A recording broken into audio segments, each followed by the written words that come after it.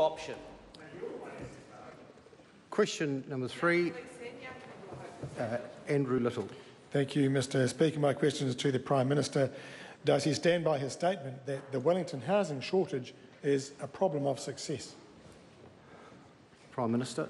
Mr Speaker, yes I do, and as I said to the member when he asked almost exactly the same question a month ago, I stand by my full statement, which went on to say the demand for Wellington rental housing was, and I quote, certainly concerning for people who are looking for accommodation.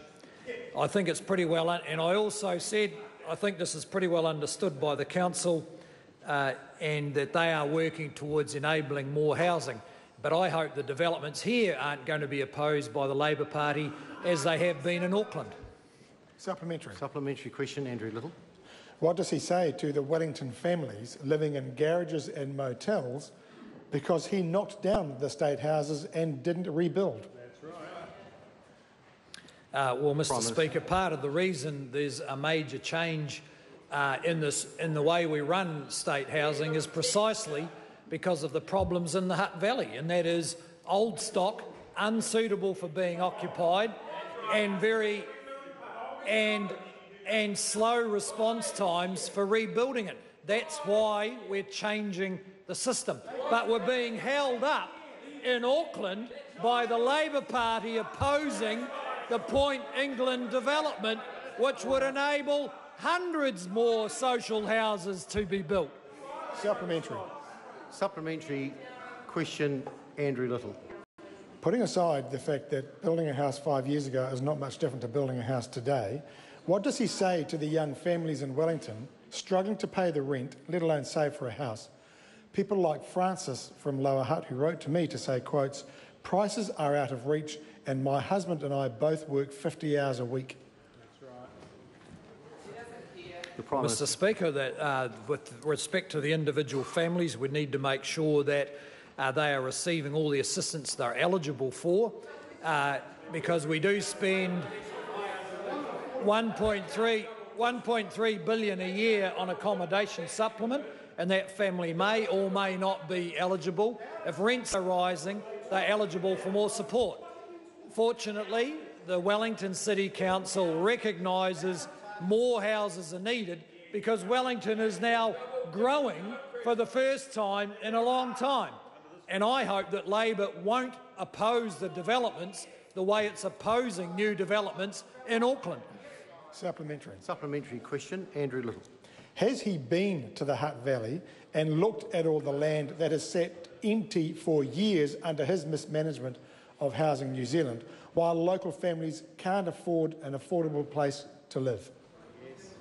Right Honourable Prime Minister. Mr Speaker, I know the Hutt Valley reasonably well. I've seen some of the empty sections to which the member is referring to, and also seen the large stock of old, out-of-date Housing Corp state houses, which are the product of the previous lazy government changing nothing. And we're setting out to change it in the same way as we've got large-scale redevelopment going on in Auckland. But as I've said to the member, I'm quite sure that as soon as we start developing in the Hutt Valley, Labor will start opposing it. Supplementary. Supplementary question, Andrew Little.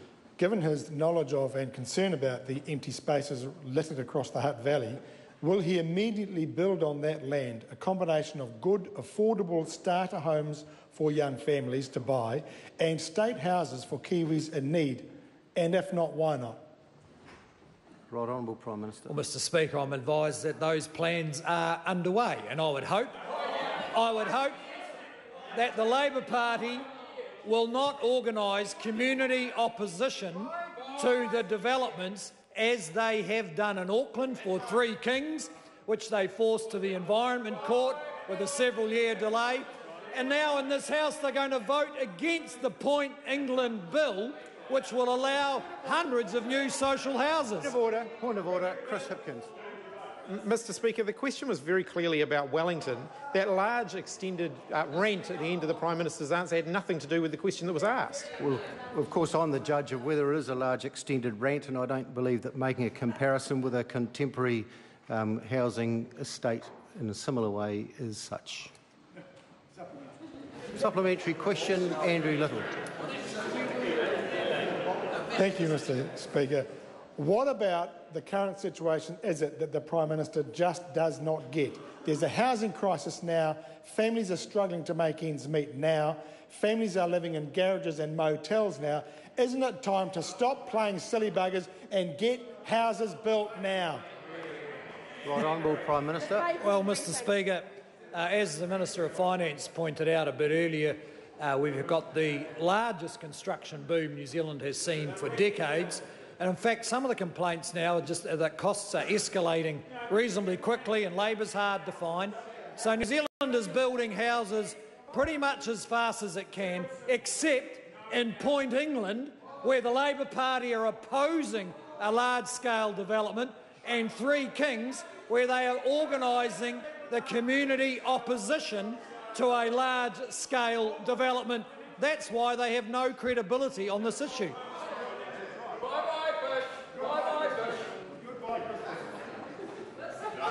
Question number 4. Order. Order. Order. You may think you'll get away with a whole lot because you've got the relief teacher, but you won't. Question number 4, Catherine Delahunty. Tēnā koe,